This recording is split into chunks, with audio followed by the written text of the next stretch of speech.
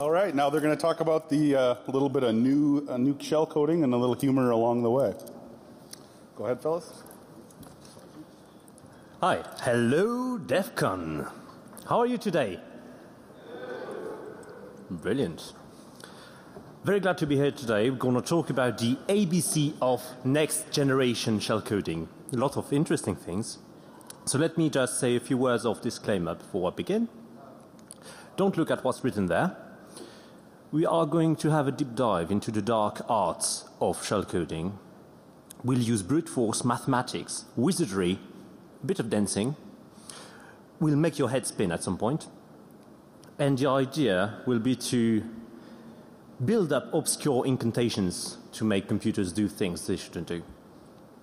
We'll conjure monsters, give you nightmares, and hopefully you'll stay until the end so that you know why we do all these things. So just a few words about who we are, the three of us. You've got Hadrien, Georges-Axel, and myself. We work at university, we work as researchers in security, and the point of the talk today, more precisely, is creative methods, and I insist on creative, to write shellcodes, or exploitation code, under constraints, on new architectures. And we will illustrate that on an architecture that is not even easy to find actually right now, because it's not yet deployed very much. So just a reminder, who amongst you has ever written a shellcode? Just raise your hands for me. Well, that's half. Yeah, okay, so you know how it works, so you think at least. For the other half, this is what shellcode is. It is essentially code that you wrote or found in a target's memory and that you want to jump to. And usually it pops a shell, so that's why you call it a shellcode. And then once you have a shell, you do whatever you like. To actually jump to the shellcode, you have to trigger vulnerability, a buffer overflow, a use after free, a type confusion, whatever. But the typical scenario is that your target runs a program, the program accepts user input. And so you write user input, you carefully craft user input so as to inject your code in memory and jump to it. So you have a nice picture on the screen there. The target's memory gets the payload inserted, and then you jump to it using the vulnerability. So that's very nice. The issue with that is that it's not that easy. For those of you who actually wrote shellcodes, you know it's not trivial. There are constraints because it has to pass as user input, so you can't have terminating zeros in your strings. There might be stack protections. You may have limited memory. You may not know where the shellcode is in memory. That's annoying, really. It turns out you can work around these constraints. You can always succeed, nevertheless, using clever techniques. We are not going to talk about the techniques to bypass existing mitigations because, well, they're well known. And that's not the point of the talk today. What I'm going to talk about is the fact that a shellcode, such as this thing, does not look like user input. I mean, perhaps you guys input such things, but the normal human beings, which are not here today, would not. And there are several things that give it away. Things such as the presence of NOP characters, NOP instructions in the code, the non-printable characters in it, the presence of suspicious substrings such as binsh, and the fact that you have bits that, look like well-known malware, for instance, side to side. So this is suspicious, and this is detectable, which means antivirus or blue teams or, your annoying neighbors will find out that what you're writing is actually a shellcode and perhaps make it a problem for you. So we try to stay under the radar. And one idea to do that, one illustration of that, to pass as human inputs, especially for strings, is that you want your shellcode to be written using, for instance, just ASCII characters, ASCII printable characters, or perhaps just alphanumeric characters for username, for instance. Perhaps English words. You just want to write poetry, you feel inspired, it turns out to be a shellcode. Or why not even Shakespeare's codes? So why would you do that? Well, for one, if it really looks like it's just English text, it does not trigger alarm that much. And you have plausible deniability. You could just say, this is poetry. This is the lyrics of my next song. Right? It is not an NSA implant. Well, of course it is. Anyway. It is also less likely to be escaped or broken because it is already text. It doesn't have any special character, so your exploit might work better. And if everything else fails, you can always try the pickup line at the bar, okay? So do try that. The only question remaining is that feasible? Can I write my code, my programs, my eternal blue, using only English words? Yes. Take the x86 instruction set, for instance, and just look at what the letters look like when you disassemble. You've got, for capital letters, A to O, you've got increment and decrement operations. For the others, you've got push and pop, so stack operations. You've got jumps, you've got XOR, so you can actually do a lot of things, right? It turns out Rix and others have shown the x86 ISA is extremely nice and smooth when you try to write alphanumeric code. You've got everything you need, and you can even make it work on 64-bit architecture almost trivially. So here is a full shellcode that works on x86-64, written entirely using letters and numbers. Very fine. You can print that on a T-shirt, right? Just that's what you should do. Now, you can actually go further than that. Well, you can even go further. And for example, here we will see how to do for some English shellcoding. So it has been published almost exactly 10 years ago by Mason and others. The idea is to do exactly the same as previously, but now this time you will generate an English compatible subset of x86. So this is exactly alphanumeric as before, but you have even more than alphanumeric characters. So you can have spaces, you can have punctuation, you can have colons, semicolons, you can have dashes, you can have some special characters. And for example, it gives you even more instructions than that. For example, if you look at point, you can have more operands available as before. And if you look, for example, at space, you have one more opcode, which gives you the end instruction. So we have more than that. So the fundamental idea behind that is that you do a normal shellcode. So you write a small decoder with those instructions. Then you cut it into small snippets of code that would fit into English words. Then you have some gaps. And those gaps you can jump from each snippet to another using the jump instructions you can see there. And just the idea is to fill those gaps with something that makes your shellcode look like English text. Of course, this is done using Markov chains.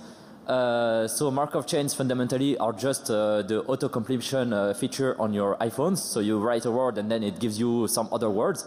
So it can give you some pretty nice text if you write some SMSs with that. And you just have a text that looks like English code. You just have a shellcode that looks like English text. You send it to the vulnerability application, and you enjoy, and you have your root shell. So let's have a little demo for that. So this is what I did on my computer.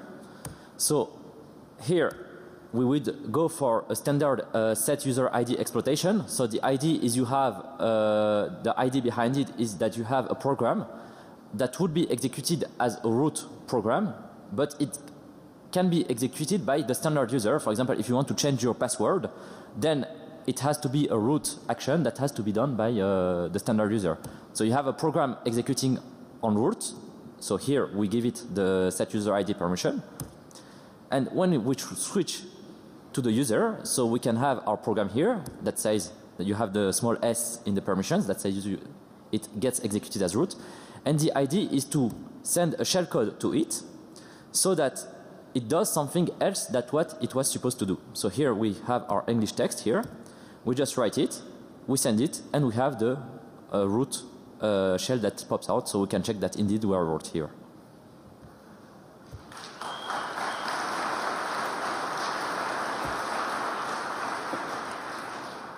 More generally, when we speak about x86, it's almost fully solved. So the idea is that you have, for example, MSF phenom. So you just say, I want some shellcode on x86 with these restrictions on the instruction set. So I want only alphanumeric, I want alpha plus some characters, I want something that looks like an URL, I want something that looks like a path and this kind of thing. And it automatically generates you whatever is required so that everything goes well. In principle, we could even write some fully functional shellcodes from only Shakespeare works, but what we will be speaking about in the next part of the talk would not be on x86 because now we have more and more devices that are running on something else than x86, and I'll give it to Ray. Yeah, so challenge for you, by the way, the Shakespeare shellcode. We did not do it for us. Now we're going to take risks, and as it was just mentioned, what powers most devices today is slowly drifting away from x86, including phones, including voting machines, including several interesting things that we'd like to run shellcodes on. And to do that, we need to look at the way, for instance, risk instructions such as ARM work. It turns out that you cannot use the techniques we just described on ARM. The reasons are you do not have any more single character instructions. We do not have as many addressing modes. In particular, we lack the memory-to-memory addressing modes. And we have constraints on operands that make it very tricky and actually, so far, impossible to write shellcodes for RISC-V. Does not work on ARM architectures as well. So I'm going to talk about three approaches very quickly about the two compilation and emulation technique, and a bit more about unpacking technique. So three ways around these limitations that allow us to work nevertheless. The compilation approach, the first approach, consists in compiling assembly code directly to the constrained instruction set, so directly to alphanumeric, for instance, operations. The good things about it is that it may be possible to compile to one instruction set easily. That's the Morphoscator, for instance, written by Christopher Thomas, does that. The main disadvantage of such an approach is that it does not work when the constraints are on the operands and not on the opcodes. And also, who wants to write a compiler? I mean, if Chris Thomas is in the room, do it, please, by all means, but we won't. That's just a lifetime's work. Second approach, the emulation way. To do that, you write an interpreter for some language, you write your payload in that interpreted language, and you just run that. The thing is, you have to write the interpreter once, and once that's done, well, you can reuse it for different payloads. Works quite well, it's feasible, it's been done by Yunnan and Philippetz for ARM7. They did a brainfuck interpreter, and well, that works. The issue with that is what? Well, it's interpreted, which means it's toothless. You cannot really call syscalls, you cannot really do fancy stuff that you'd like to do with the shellcode, right? So this leaves us with the third approach, which we introduced some years ago, and the idea is a several-step process. So let me just take some time to explain that one.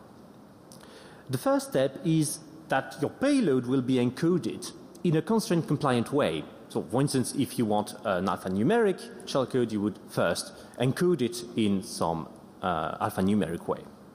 You hide it, as you can see on the top right picture. Then you look at the ISA you're targeting and you identify high-level constraint-compliant constructs. So a set of instructions that fits with your constraints and allows you to do some basic operations, building blocks, zeroing a register, increasing a register. And using these building blocks, you build an unpacker, something that decodes in memory, in self-modifying code, the payload. We write a minimal unpacker because we don't want to spend too much time on that, and we just don't care about the unpacker that much. We want to run the payload. So the unpacker decodes and executes the payload. This is straight there. Sorry. So on ARM v8, this is the demo of this approach, very quickly speaking. We run, so you've got the application there. This application takes a string as input, for instance, a username. We paste there the shellcode, which is written with this unpacker strategy. So here is the shellcode. You can see it's mostly letters. We run that. We just paste it. And once that's run, it unpacks in memory, executes it, and here is the shadow of the target.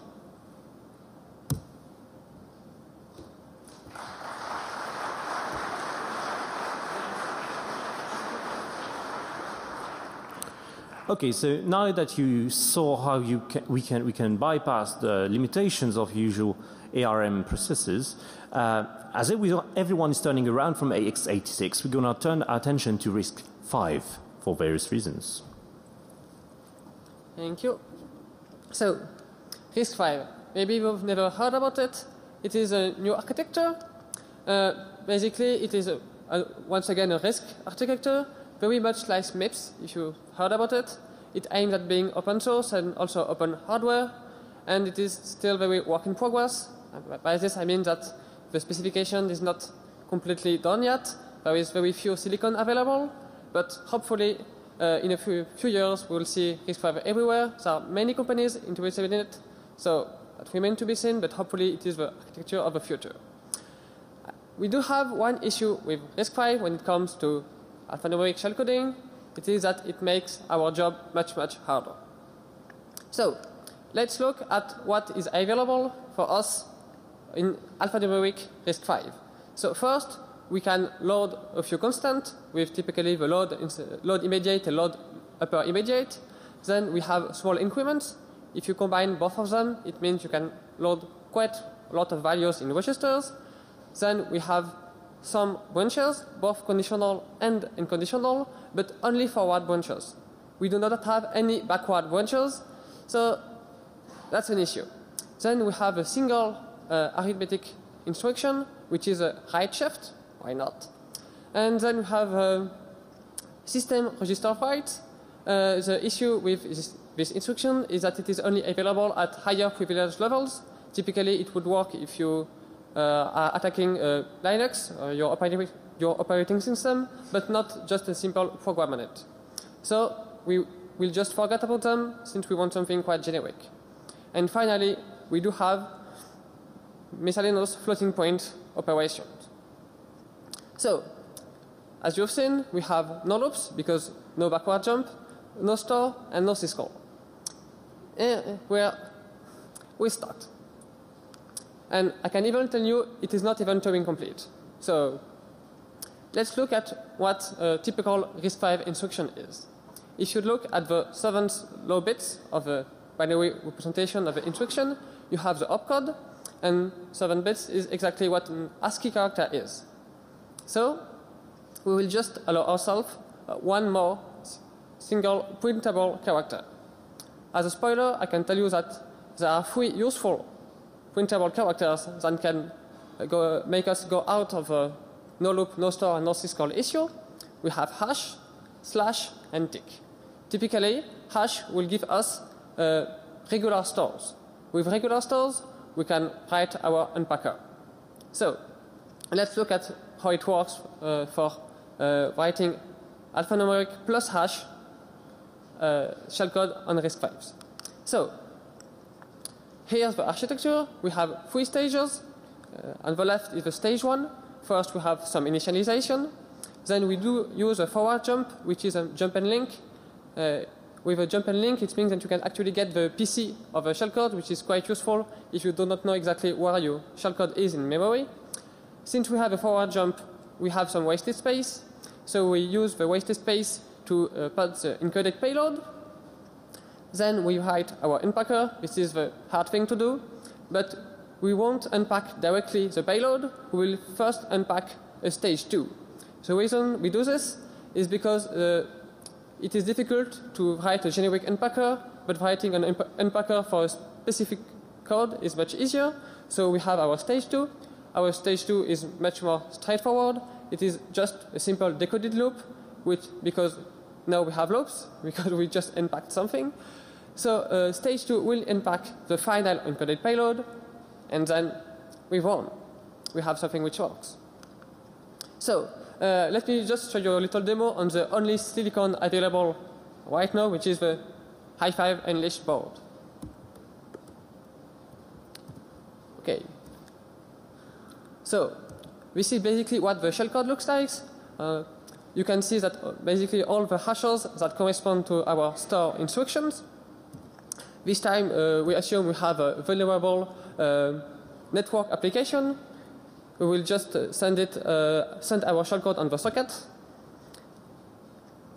As you can see, we've sent it. We now have a root shell. We can check that we are indeed root. And if we check the CPU type, it is indeed a RISC-V CPU in the middle. That's all.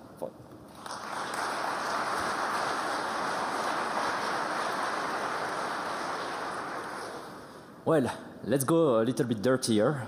So we have seen what hash can do. So it gives you standard stores. So now we will switch to the other character, which is to another character, which is slash, which can be really useful when you are writing, for example, URLs or path in Linux operating systems.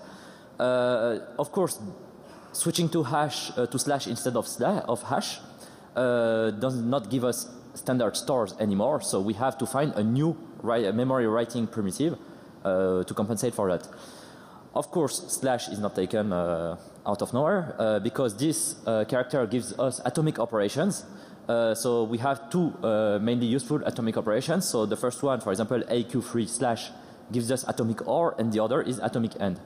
Fundamentally, an atomic OR operation reads 64 bits from the memory, stores it in a register, and then stores back to the memory the same value ORed with another register. So the AND is exactly the same with the AND operation instead of OR. Of course, so given that I can read and write 64 bits into the memory, so this is a memory writing primitive. So the idea is just to write my stage 2 with those instructions. However, in RISC-V, there is a little constraint for atomic operations, which was not there for stores. And it says that the address held in the register must be naturally aligned to the size of the operand. And if the address is not naturally aligned, a misaligned exception will be generated. So that's fine. It's 8 bytes. I have to align it at 8 bytes. So the idea is I have a pointer to which I write to. I write my 8 bytes. Then I increase this pointer by 8. And I continue writing it. So we'll have to use some add immediate instruction that will allow us to increase the pointer. So we look at the available instructions. We look for the add immediate. Then we take the shortest one. And of course the shortest add is of 16. So we are fucked now. So we will have to find a way to go out of it. The solution is to use 16-byte chunks because we are obliged to move our pointer by 16 bytes, out of which only the 8 are controllable. So the idea is we will use 6 only out of them, so it's even better. And we will put an instruction at the beginning that will be our real instruction of the stage 2, then a NOP-like operation, and then we will put a jump instruction that will jump to the next block. Here we decided to put 2 bytes and 2 bytes instead of 4 bytes of instruction because it was easier to build the shellcode and just because we are lazy. So using some black magic, so I will explain all of it step by step. So here is the example of some code that allows you to write exactly one block, to load into the memory one block. And we will use some GDB over Beamer to look what it does exactly. So other black magic here, we load in the initialization section magic value in the TP register, which is 80310004. And let's go step by step to it. So first we would 0 S4. Then we would do the atomic end to the chunk, which in practice would 0 all the first 8 bytes of the chunk, which is exactly what we want. Then we would do the OR with the register that has the magic value. So it loads A031 into the memory which is exactly what we want because this is a jump 12, which will jump to the next block. Then you load a magic value into A0, you shift it by 12, you subtract 10 out of it, and then you do again an atomic OR to the memory, which would load into the chunk 97A0 and 0005. 97A0 is exactly add A4 A4 SP, which is one of the instructions of the stage 2, and 0005 is the NOP operation, which is exactly what we want. So the idea behind it is that you do exactly the same for every instruction of your stage 2. So you had a load upper immediate instruction, you shift it by an amount, and then you put some add immediate instructions, so small or bigger, on 32 bits, and you just brute force on all those instruction sequences. So at the end it will allow you to load one value into the chunk. So if you have several instruction sequences that do the same thing, you keep the shortest one. And if your stage 2 does not fit into the instruction sequences you found, so you just modify it, you tweak it a little bit, and this will give you. So here is exactly the stage 2. So sorry, I had no place for putting it vertically, so just please turn your head 90 degrees. So here, if we look at it, you have exactly the instructions. Okay, so let me put it back in the right order. So you have the body of the loop, so everybody knows what's in the body of the loops. So let me take it out. Here it becomes normal, I think. Okay, so let's get back. So you have the jump instructions. You have your NOP instructions. So you have a left shift at the end, which shifts a register that we do not care about. So it's a NOP-like instruction. And you have the real stuff here, which is exactly the stage 2. And we had you have the 2 bytes instructions, and there is one instruction that is 4 byte long, which is the fence instruction, which allows you to clear the cache. If you have a self-modifying code, this is absolutely essential. And for this, we just hand wrote the instruction sequence, and it's only one instruction, so that's fine. So let's get back to the demo. So here. So we still have our shellcode here, so you can see the slash characters that tell you that it's an atomic operation. And we will send it to the same application that has another filter now. So instead of filtering out all the hash characters, so it will only keep the slash characters. So we send it, we got our shell, so we do ID, this is root, and if we check again the CPU, so it's again RISC-V.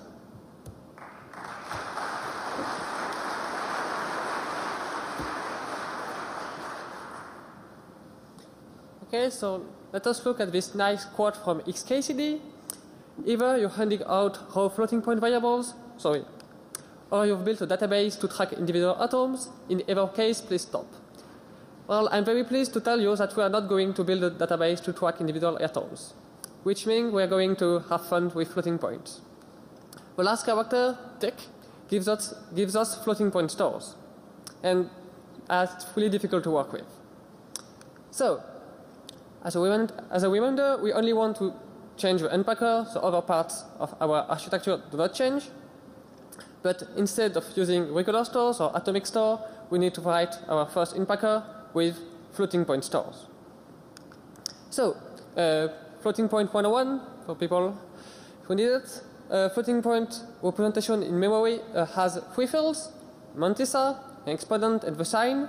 And the mathematical representation of this binary representation is very roughly mantissa times 2 to the power of the exponent plus the sign bit. It is very rough, but it's much enough for this presentation.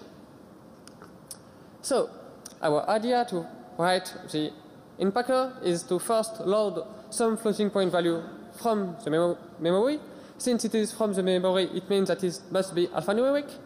Then do some computation, and hopefully at the end we have a chunk of our stage 2 in our register, which we can just store it to memory. We repeat this for each chunk, and we have our unpacker.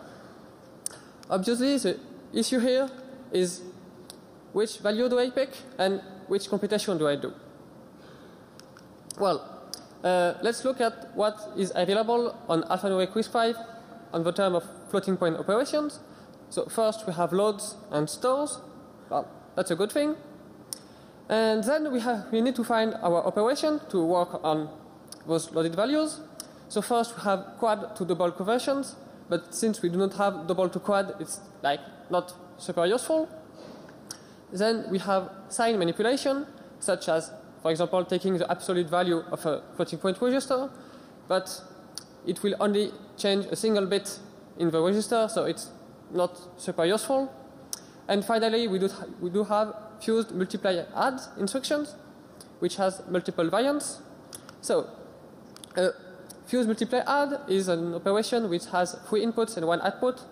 And basically, it combines multiply and add in a single instruction. So it's A times B plus C, and the variants have some minus sign in the middle. So for example, if we have the instruction fm sub ft6, fs2, ft4, fa0, it means that the floating point register t6 will be set to the result of s2 times t4 minus a0. So here's how we want to store a chunk our stage 2. Let's say we want to store the 16-bit value ABCD in hexadecimal. On the right you can see our fuse multiply instruction, and we need to set A, B, and C, which must all be alphanumeric, such that does contains ABCD in the end. So first we'll just take a random thing for A. Okay, why not?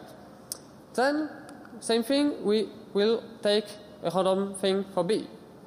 And at this point, we only have a single input left, so we can mathematically solve for it. And in this time, if we want to have ABCD in the low bits, it means that C is something quite difficult, BZ and non-alphanumeric character, so it doesn't work.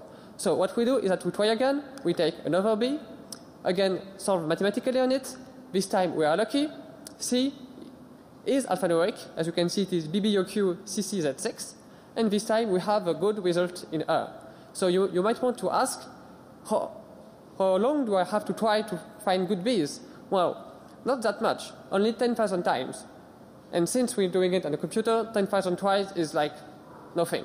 So it's like really efficient. And I don't have a proof of it for you here, but I can tell you, just trust me, that it works if I change ABCD to anything. It works for all 16-bit values. And even better than that, when we wrote our thing, we saw that we could actually control much more than 16 bits. As you can see on the right, on the left, just before ABCD, we have lots of zeros, which means we can actually control all these bits. Otherwise, they would be random.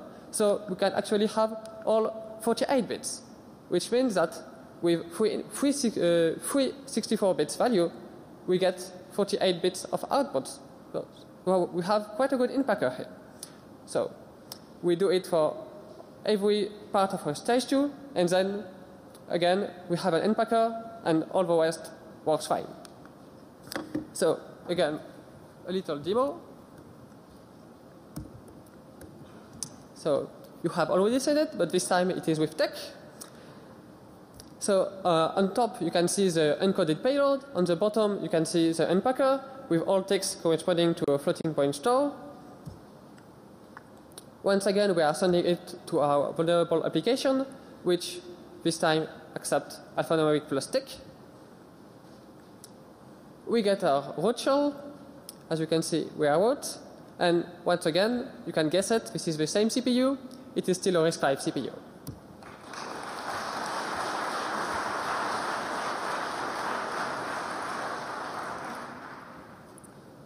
Okay, I hope you did not expect that.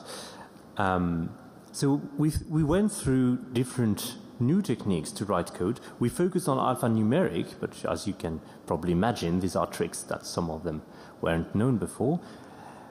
We tried to bring you to navigate the yoga of writing constrained shellcode, to avoid filters, to fool IDSs and humans as well, to target specific applications. As we mentioned, the x86 environment is already quite mature, so this is a solved problem there, almost. But new architectures, and particularly RISC-V, is something that's gaining momentum, and we need to keep up. It would be unacceptable that it goes public before we have attacks for it, right? So we show that it is possible to write alphanumeric shellcodes even on very constrained instruction sets. And what we described to you, the unpacker, was the hard part, really. The decoder was the hard part. And now what remains is just to put your payload, any payload, arbitrary payload. This is a world first, by the way. So more than tricks and techniques, we have introduced new approaches that can be transported to other architectures. And for those of you who are really curious how to use that, for once, do come to our talk next week. Do read the paper that has been published yesterday. All the code is open source. You can actually find everything there if you're curious. And you have no excuse whatsoever. So no get hashing and slashing and ticking for fun and for profit.